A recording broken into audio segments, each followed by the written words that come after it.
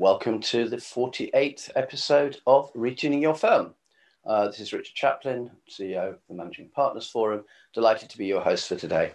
What we're doing today is to basically bring together some really interesting people. First of all, I'd like to introduce you to Julian Birkinshaw, who's the Professor of Strategy and Entrepreneurship at the London Business School. If you haven't read any of Julian's books, they're always really interesting, his papers and everything. And I'll always go to him for new ideas. He's an amazing guy. So thank you for joining us today, Julian. Next, we have Alastair McCapra, who's Chief Executive of the Chartered Institute of Public Relations. And some of you may be aware there's a little bit of a lobbying problem going on at the moment in this country. So it'll be really interesting to hear from the professional body for lobbyists and exactly where do they think we're at. Jeremy Beard, Managing Partner of Hayes McIntyre.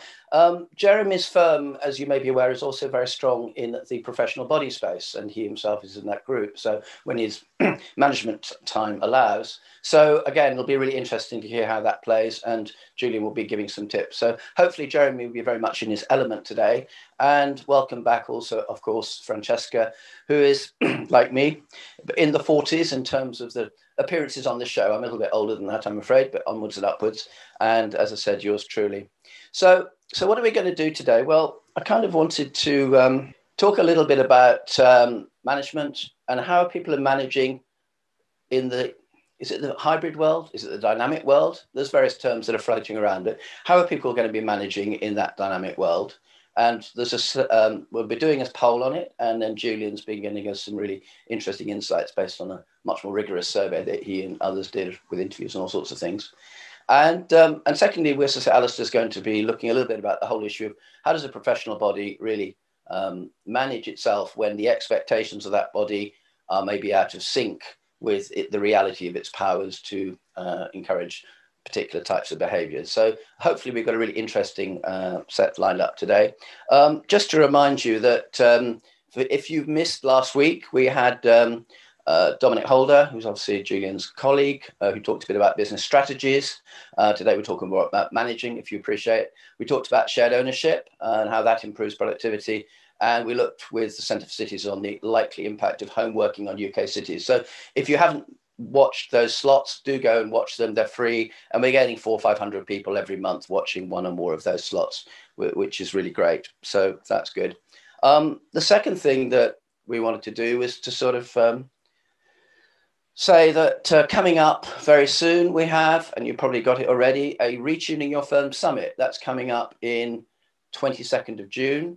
And what I've done is I've invited 25 of the people whose slots were, if you like, the most popular on YouTube to come back and to talk a bit about a particular area of expertise, whether it's around the technology, the finance, the operations, or indeed the firm. So that's really exciting. Got 26, I think, people who are going to be coming back, all of whom you will have seen during the months on this show, which is really exciting. What else have we got coming up? Well, you may have seen that we've been talking a little bit about the Intra Lounge over the last few weeks. It's very much now live. I was doing some demos to a big New York law firm about it the other day. And there's a lovely video we've just put together, which I would absolutely encourage you to watch. Also wanted to show you the latest floor plan. This one's really fun. This is a very sort of the blue room, we're going to call it the blue hall. But the one that's really capturing everyone's attention is the garden. And I was talking to a lovely lady in Portugal actually the other day, and she kind of said to me in the middle of the conversation, she said, Rich, you know, it's my birthday today and you've just made my day, because talking to you in this garden just took me all away from everything else I'm doing. So I thought, how wonderful is that? So true story a few days ago. So where does that take us? Well, as you know, we obviously are looking to actually help you as an organization, but more so you as individuals. And one of the things that we've been working on is how can we foster interactivity amongst this group? I mean, most of you come on every week and you listen and hopefully you go with some great ideas, but you're not really interacting as a group. So what we thought we'd do is we will take the Intra Lounge and we will make it available to you as a group. And not just that, but we'll give you a place where you can have a discussion forum. And we'll also give you the chance to watch some of the videos that obviously we're recording as the show continues. So I'll be in touch with you over the next week, probably around that. But hopefully that's going to be something that will sort of add some spice to the group of people who've come together over the last year. And I really do think of you as an amazing community. So thank you for that. We now move on to the next phase of the session, if you like, and we're looking at polls. And our polls are very popular. There's a lovely quote from government, which you may have seen already. Your poll results are incredibly valuable in our analysis during these dynamic times. I didn't ask for that feedback. It just came to me, and that to me was really quite amazing. So thank you very much to government for listening. Now, whether they're going to do anything about it, who knows? That's another story. But at least if you're not passing what this group feel are important to government, we're not doing our job. So thank you for that. So what are we going to be doing this week? Well, first of all, I'm going to take you through what we did last week, and hopefully that will be of interest. So the first thing we asked was, which of these various expressions, phrases describes the current situation? And the one I really wanted you to focus on is the one to the right. And the word may be a little bit, it's called On Track for Post-COVID Success. And what it's saying is that the blue is the professional firms, the people on this call, you guys, many of you from last week. And the red is your most important clients. The mismatch is really quite extreme. So your clients, a lot of them are going to be in no dominant situation, which is over to the left. But for the people who are really recovering, so it's all very well you're feeling positive, but if your clients aren't there for you, where's the money? Is rather crude way of putting it. So productivity, we talked a bit about that, obviously. I think most people saying that productivity has increased, that's the over to the right, and there's far less over to the left, apart from far left, which is the people who are not too sure. So productivity has seemed to increase. The idea that everyone was going to sit at home, watch Netflix, well, that might have been 5 minutes, but actually they then got on with work, quite frankly. The general mood towards people returning to the office, and it's quite interesting here because if we go back to September, which is when we last ran that particular question, we had about a 60% gap between the people who were apprehensive, which was the red ones, and the people who were relaxed, which was the blue ones. And that gap is very much narrowed. It's still there, but it's more like 15% now rather than 60. So that should make life easier if you are and when you are asking people to return to the office. What's happening in terms of firms opening their offices? 26% have already done so, 11% within the next month, big chunk, 37 within 3 months, 11 more than 3 months, but 16% still hadn't decided last week. Better get your skates out is all I say, because your people will be definitely wanting to know what's going on.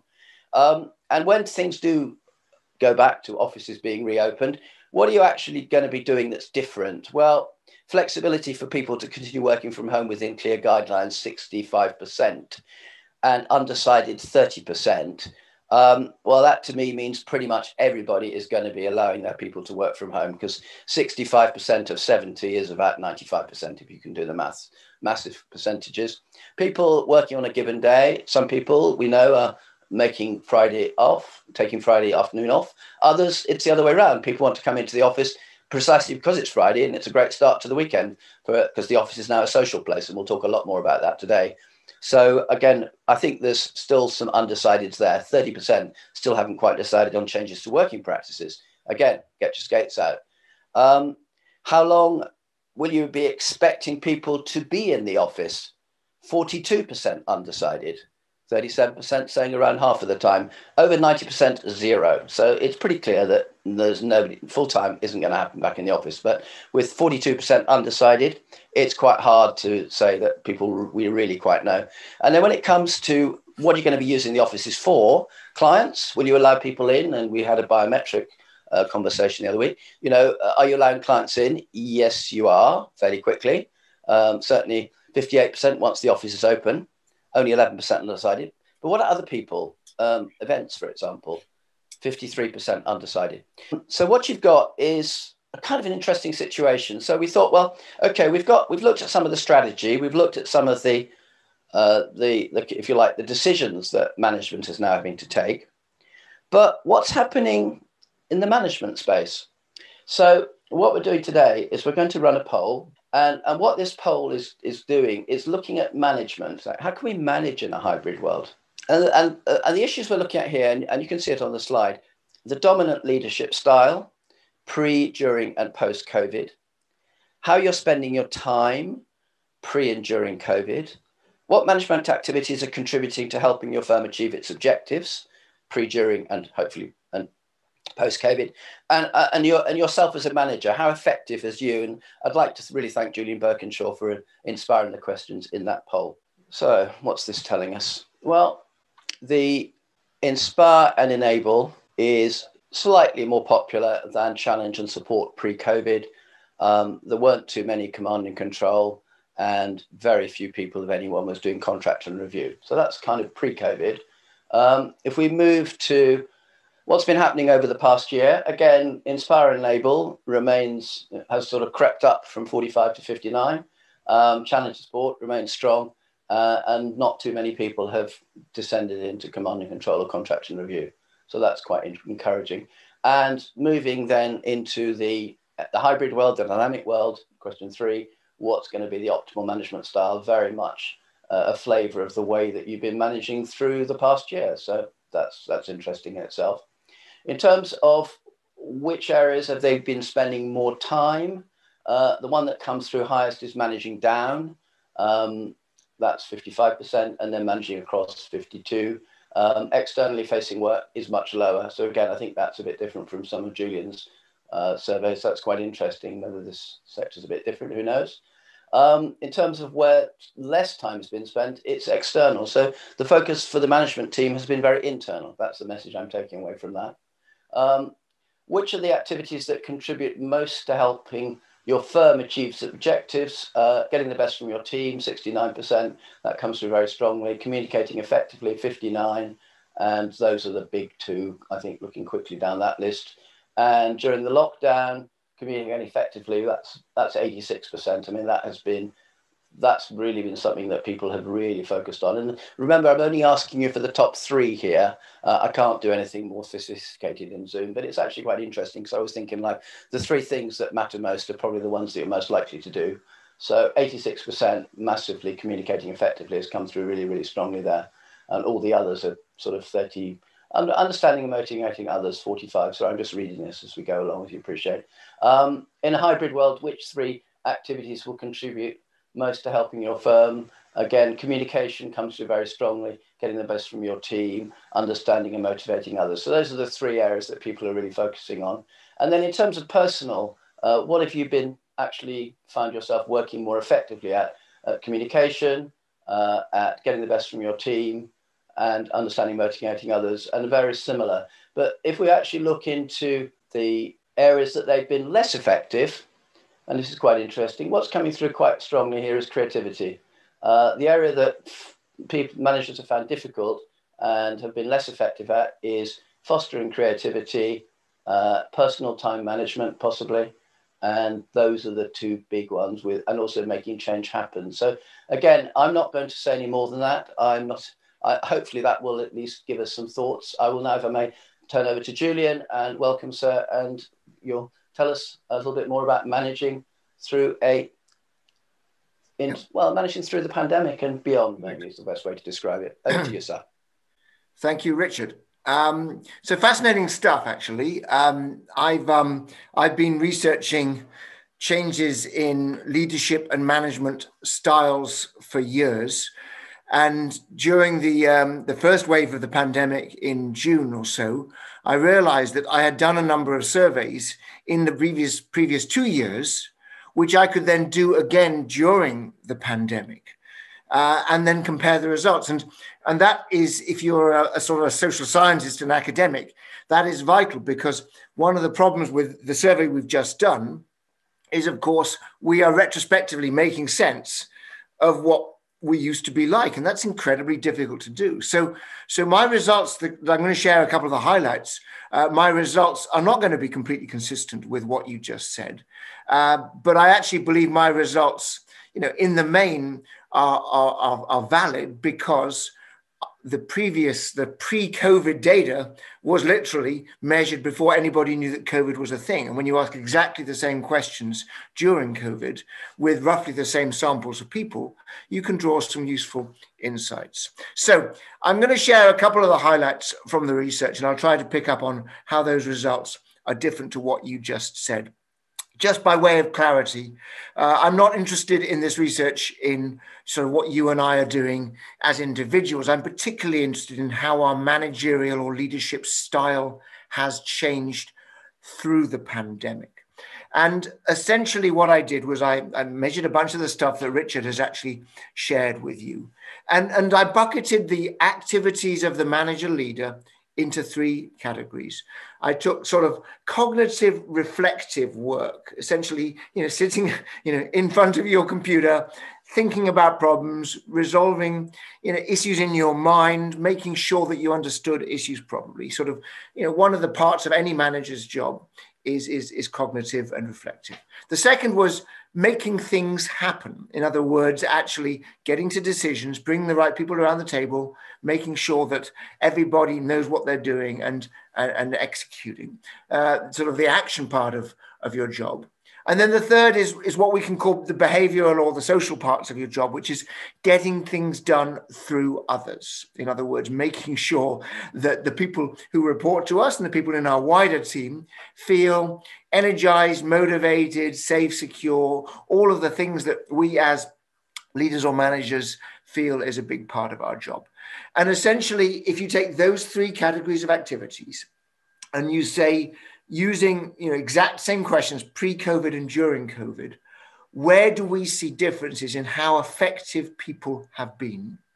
The answers from my data were, when it comes to cognitive and reflective work, people actually reckon they are being more effective during lockdown. And that is, for me, completely understandable because we've got fewer disturbances. We are not being interrupted every few minutes by people around us. We can actually focus on the task in hand and get to the bottom of it. When it comes to being effective at making decisions and solving problems and getting the right people on the job, it turns out that on average, people are seeing themselves as being marginally more effective during lockdown than they were before.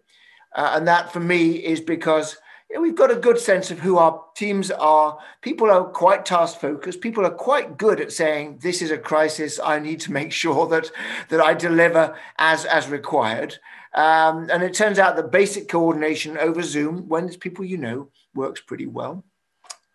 The big surprise, and this is going to be very different to what the results of the survey that you just did say, is that when it comes to the people side of your jobs, and this is getting the best out of your team, motivating others, having difficult conversations, the creative stuff, which is a separate category in some ways, all those people aspects are significantly, in academic terms, there's a particular meaning to significantly, but you'll have to trust me on this, significantly lower rated during lockdown than before. So even though our intentions during lockdown for communicating effectively and managing and getting the best out of our team and trying to energize people, even though our intentions have been good through that whole period, the evidence says that actually, in terms of what happened before versus what happened during, we are struggling a little bit. So I've written an academic paper on this. I'm happy to share it with you. And I call the book, the paper, I call it The Blinkered Boss.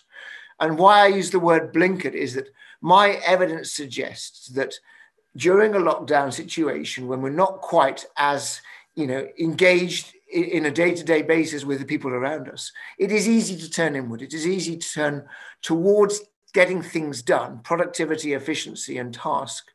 And it's very easy, actually, to let some of the more social aspects of getting the best out of the people around us to slip.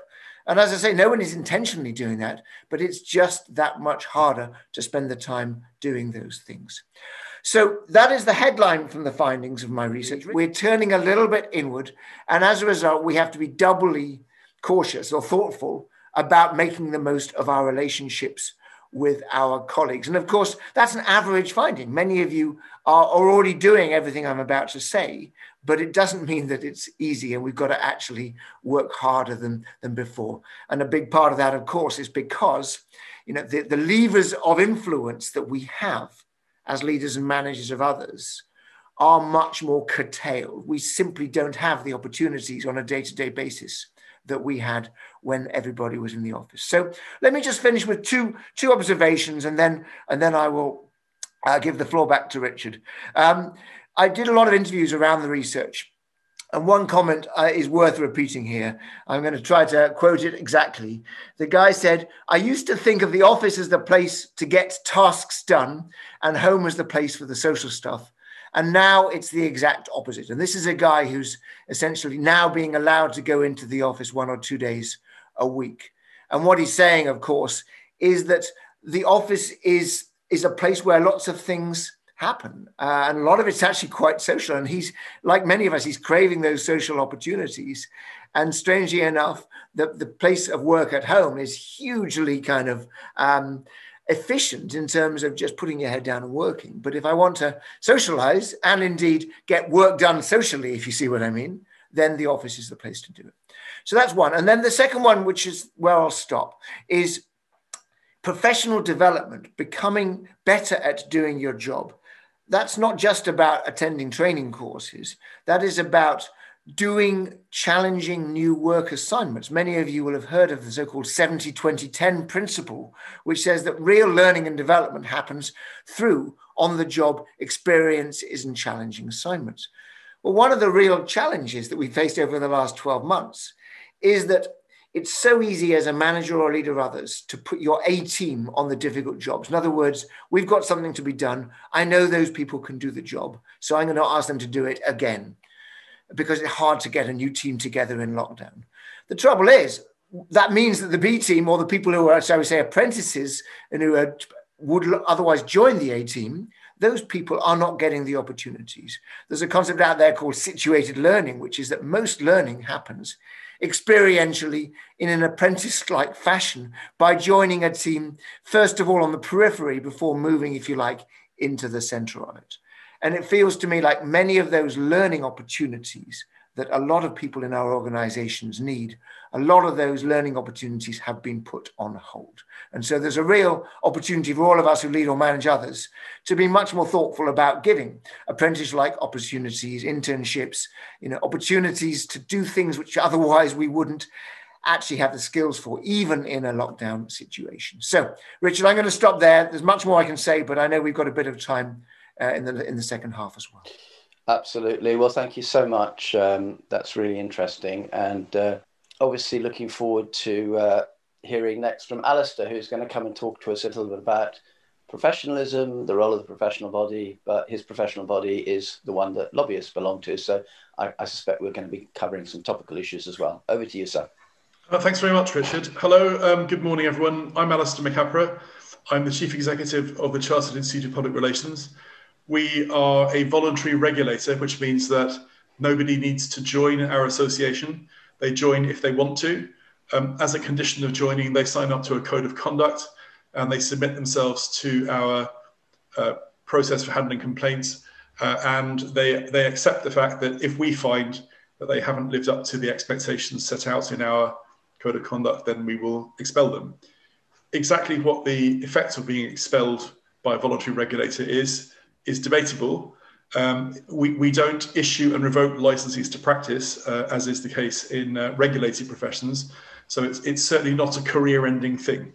And I think the issue I would like to touch on briefly this morning is one way of thinking about it is the gap between public perception of professionalism and what can be done about professionals who aren't meeting the grade, and the reality of what organisations like mine are able to do. I mean, I think the public expect quite naturally that if they want to call somebody to account, that there is an organisation that will do it, will act on their behalf or hear that matter. My experience of dealing with public, both in my current role and in previous roles, is that overwhelmingly people find the experience of trying to bring a complaint, and the most common outcome actually of a complaint is that the complainant just gives up. It's deeply unsatisfactory. So I wanted to talk about why that is and what the consequences are and what we want to do about it. And this is, in terms of kind of fine tuning, this perhaps not so much a fine tune, it's a fundamental going back to first principles about what does it mean to be a professional and what is the social contract between the professional and society, and how effective is the professional body at mediating between the professional and society, if it's possible that the professional is not meeting society's expectation. So if you think about trust in institutions, I mean, pretty much everything we've heard for the last 20 years is that public trust in fill in the blanks is declining. There are not many things where public trust has risen over the last couple of decades. Public trust in professionals isn't generally particularly high. It is very high for nursing, and it's almost as high for doctors, but nurses, I think, consistently come out at the top. Journalists, I think, come out at the bottom. Most of the others, management consultants, lawyers, and so forth, bump along somewhere in the middle. But generally, the public don't, when asked, don't appear to have a great deal of trust in them. Now, what we say to the public is, look, we have a code of conduct. We make sure that our members, have proper qualifications when they join. And we've got this complaints process. So if you feel that one of our members has done the wrong thing, you can bring it to us and we'll hear that. But the question is that whole mechanism really fit for purpose? So I imagine many people who are listening this morning will have bought or sold a house. In my entire life, I don't believe I've ever met anybody who found the experience of dealing with lawyers for conveyancing a pleasant one. Mostly, I think people have been open-mouthed at the delay, the sort of omissions, the sheer frustration of trying to do what must be a kind of fairly commonplace, fairly straightforward transaction. I wonder how many people have had that experience themselves, and I wonder if anybody's actually raised a complaint about a lawyer arising from that. I did personally, only with their employer, and it was resolved satisfactorily. That's just one example, fairly low level but widespread.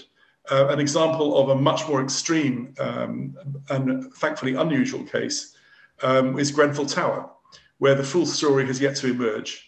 But it's clear that there was a whole chain of events stretching over years, which began certainly with false claims being made about some building products, and just dozens and dozens of people from, professional planners, professional architects, building services engineers, all sorts of people who had the responsibility to protect the public, did their little bit of the work, and the sum total of their work was that materials which were not fit for purpose were put on a building, and 70-odd people died.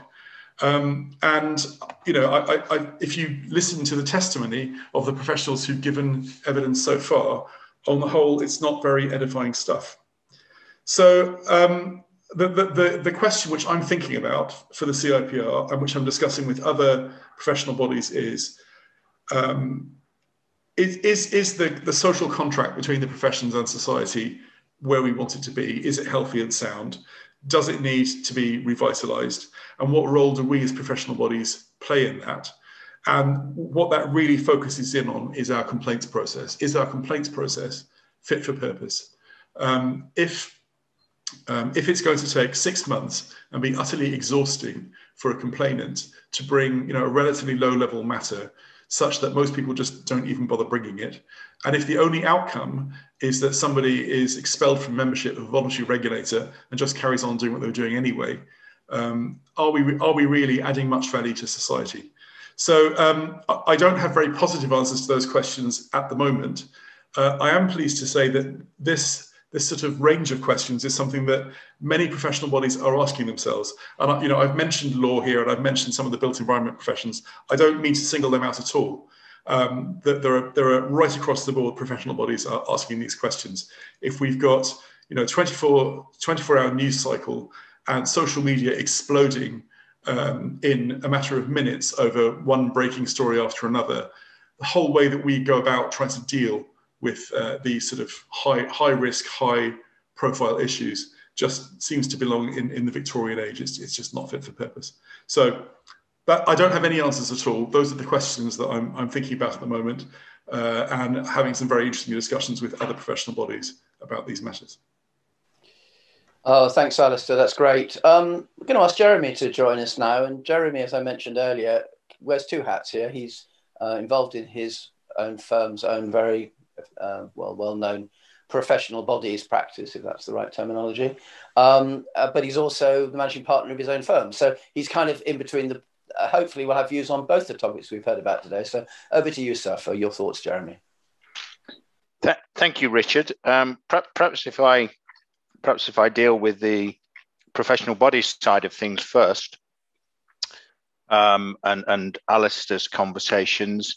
And again, I guess my two hats come into play here because I am in my management role. Obviously, I deal with our own professional body from time to time on various matters and our regulators, as well as in my much reduced client area now, but dealing with other professional bodies.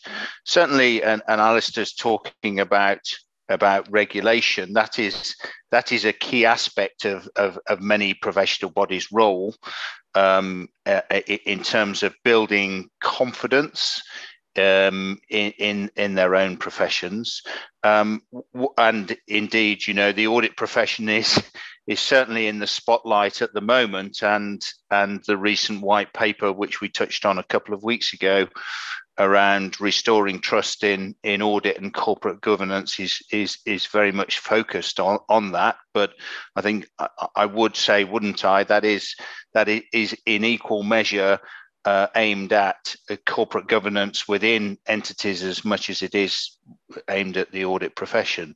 But what I would say is important is proportionality, which is being talked about a lot in the context of regulation in our profession.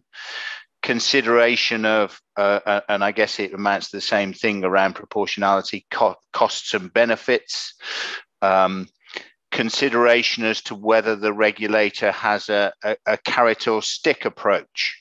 And certainly there's lots of conversations with the audit profession and the regulators at the moment around how much the regulator has an education role in terms of improving standards, as opposed to just bringing out the stick every time and imposing sanctions and fines. And where ultimately is that going to get us? Surely the objective is that we all get better and we all improve, and that restores or builds confidence in society.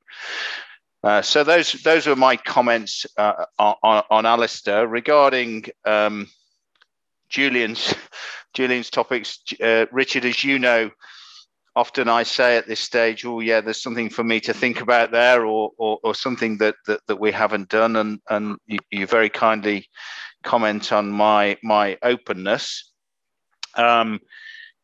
Cognitive reflective work. I suppose I've for the last 30 years, until I moved into management, my working life has largely been around a timesheet and doing work and charging time, etc. And at the moment, I find I spend an awful lot of time reflecting and thinking about things. And I get to the end of the day and I think, I've done nothing today. I've achieved nothing. But Julian's absolutely right. That time is so valuable. But in a management role, sometimes it can be quite. You do self-reflect and you do get concerned at the amount of time that you do spend, because of course it's very difficult to measure. And as I say, I've been used to a timesheet and all the rest of it, where it's been very easy to measure my productivity. And so I do find that a challenge. Making things happen has been relatively easy, I think, during the pandemic, in a sense that you've had to make decisions, you've been faced with decisions, and then you've had to do them. So that's fine. And the behavioural piece around getting things done, I think the challenge there has been, the workload at the moment, the stress levels, etc., of all our colleagues, it has been increased, and therefore it's really been a challenge to force things through when you know people are under a lot of pressure and have a lot of things to do themselves. So those are just some of my thoughts. Very interesting quote on going to the office to socialise. As you know, as a typical accountancy practice, we have an awful lot of individuals who are fresh out of university and under the age of 30, and comments that come back to me now are, we'll certainly be in the office on Friday because that's the day we go to the pub and that's the day we socialise. And that's, as far as I'm concerned, that's fantastic. You know, I think we all thought that Friday would be a quiet day in the office, but actually maybe it's going to flip around and be a busy day. But look, if the social aspect of work is so vital and so important as far as I'm concerned, and if they're going in the office because it means they go to the pub in the evening, that's fantastic. Yeah, as long as they don't stay in the pub all day, of course, that's another story. Francesca, I think those days are long gone, Richard. Yeah, amen to that. Yeah. I remember Francesca. Those days, Jeremy. Oh, that feels like a lifetime away. Well, I mean, a couple of things that just really stood out from today. I mean, going back to the whole professional body lobbying issue. There's something really fascinating about how professional bodies look at these issues and then how it seems to be happening within that government sphere. And I think we all find it a little bit shocking to think that people would not go through a bit more rigor in the way that they were lobbying, and that sort of side door approach, which just feels very distasteful. I mean, I've been involved in many accounting body lobbying campaigns to try and change the law, make the tax bill better, make accounting better. And that feels like a legitimate response from a professional body to point out the things that aren't working, to make sensible suggestions and accept the fact sometimes you win, sometimes you lose. But there's something so odd about the fact that you do that little side call and try and get through the back door to get ahead. It gives a very distasteful feel. And I'd be fascinated to hear when we come back about Alastair's view on what we can learn from people who do it well, as opposed to people who seem to be trying to circumvent it.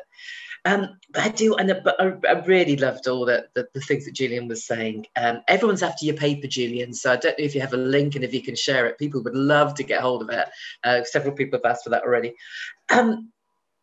I think this is really kind of capturing the point that Jeremy was making, is that if you're going to have a dynamic working environment, timesheets begin to make no sense at all, do they? They just begins to become a barrier rather than a help. Can you manage productivity in a different way? Everyone I talk to tells me how much more productive they've been, and that's flowing through in the figures. You have to look at your figures for what's coming through in terms of revenue and work wins and actual margins to see that people have been way more productive in the last year, because you cut out commuting and you cut out all the nonsense of having to go and find somewhere to eat, and you take all of that stuff out. Suddenly people are much more productive. But when we go back to whatever the new world will look like, there's a fear that some of that productivity might fall away. But actually, how do you begin to measure real productivity? Is it in the hours you fit onto a timesheet, or is it in what your actual output looks like? And I suspect the higher up the professional services chain you got, it's more about quality of output than the hours you spent doing something. So I think it is a fantastic challenge for us in professional services about how we record what we do, how we measure what we do. And true dynamic working is not about the actual physical hours, it's about the output and the way that you've done it. So I think that's going to be a fascinating topic for professional services to really wrestle with, because how do you turn it into productive productivity as opposed to just recorded time? Yeah, that's really interesting.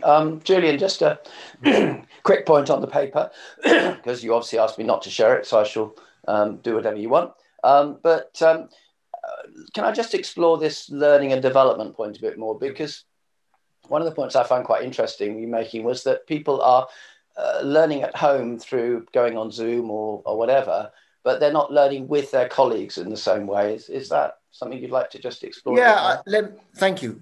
I'd love to expand on that. I mean, if you think about how we develop as professionals, obviously we need new knowledge, but we also need to find ways of exercising that knowledge. And partly that is literally through sort of taking on difficult new assignments.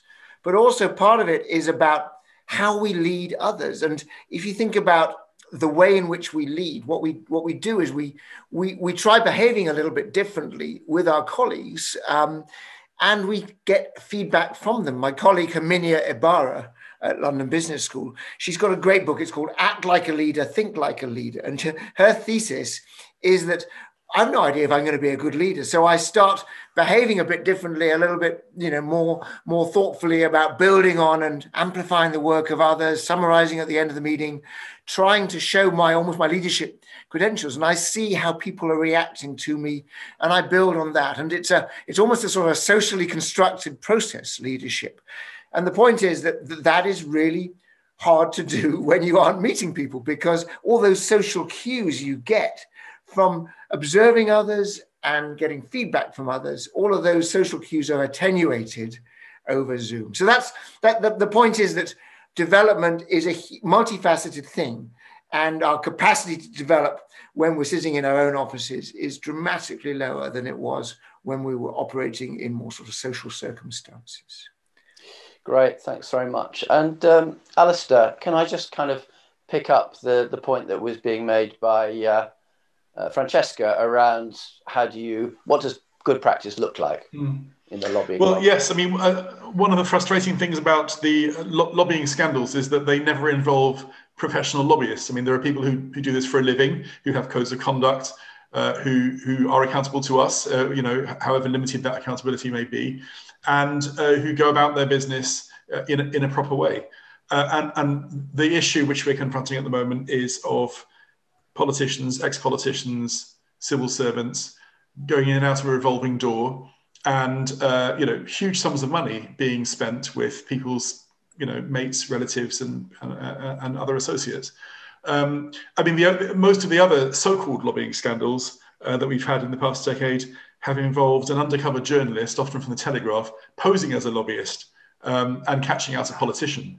So what that's demonstrated is that there is a problem of political corruption, not that there is a problem of unethical lobbying. But I would certainly, I completely agree with Francesca's description that, I mean, we lobby in the way that you described. We lobbied hard last year to get proper financial support for people who are self-employed. A lot of the measures that were introduced to support business, the extension of furlough, that we lobbied on all those things in conjunction with other bodies. That was public, it was open. We're very happy to discuss it. It doesn't bear any relationship, any resemblance at all with kind of phone calls late at night to people that you used to work with, which should be recorded, and the main thing we say is that politicians and other, senior civil servants should publish their diaries in full in a timely manner and disclose who they've met and what they've discussed. Fascinating.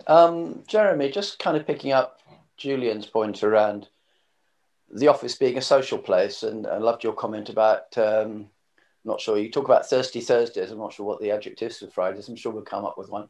But how has that sort of played out over the past year? How's the sort of social side? I mean, I know you did some fantastic exercises in terms of walking from across the whole of the UK, metaphorically. Yeah. Just talk a bit through that. That'd be really helpful. Yeah, thanks, Richard. It's been a challenge, but really important, and something that we've really kept at the forefront of our mind in terms of trying to connect with people. And yes, you're right. We had our Hayes McIntyre Connect week. We did our virtual walk in one day from Land's End to John O'Groats and beyond in the end, which was great in terms of engaging people, getting people outside. They could do it during any part of the day. So any sort of events we've been running have been really good. Interestingly, 2 weeks ago, we did a cocktail evening where anyone that wanted to participate, we sent a cocktail pack out to them. And we had 3 teams of 2 partners who were then the cocktail makers all on Remo, actually, Richard. So last year, before lockdown, we did a Partners Behind the Bar session, a proper one, but this was obviously all virtual. So the partners were all dressed up and demonstrated the making of these cocktail. And it actually, you sort of think, well, just a usual drinks evening or cocktail evening.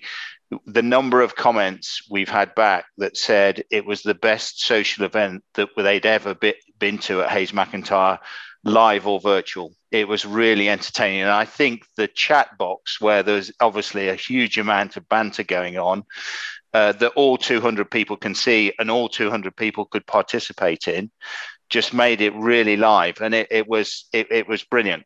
Really, really good. So all I'd say to people is just keep persevering with those social events. Sometimes we think that we're all worn out with Zoom and quizzes and all that sort of thing, but actually if you get the right thing, it can really work and pull people together. We're a total of between 350 400 people. We had over 200 people participating live on screen, which was brilliant.